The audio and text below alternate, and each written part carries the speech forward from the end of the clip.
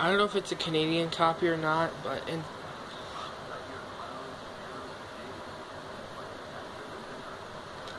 even though the case has the Columbia Trustor Home Video logo, this copy right here is a reprint. You want to know why? Look. This label right here has the Columbia Trustor Home Entertainment instead of Columbia Trustor Home Video. And it says Columbia Trustor Home Entertainment instead. So it's obviously a reprint from 2001. They're printing. I see printings right here and right here. And it's put on the 7th week of 2001.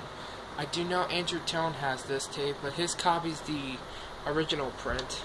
Well, my copy's the 2001 reprint of a 1997 VHS.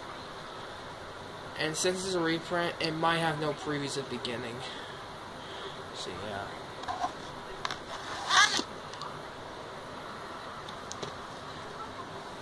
And the reason why I'm not doing any talking, I'll explain to you at the end of the video if I have time.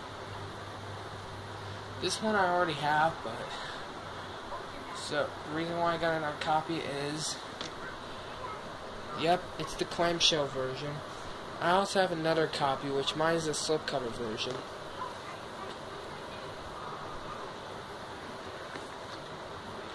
So yeah. Finally have the clamshell copy of this. I'll still keep my slipcover copy just for the collection.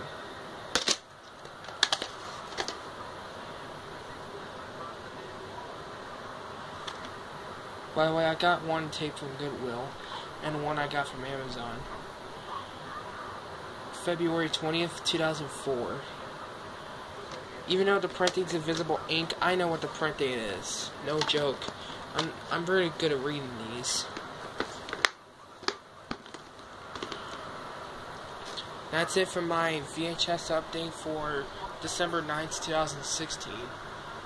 And by the way, I bought Jerry Maguire brand new seal, but I opened it off camera. And the reason why I'm not doing any talking is because I did do talking, but I ended up reaching the 15-minute limit. So that's it for this video, and I hope you guys enjoyed it, and I'll see you in the next video.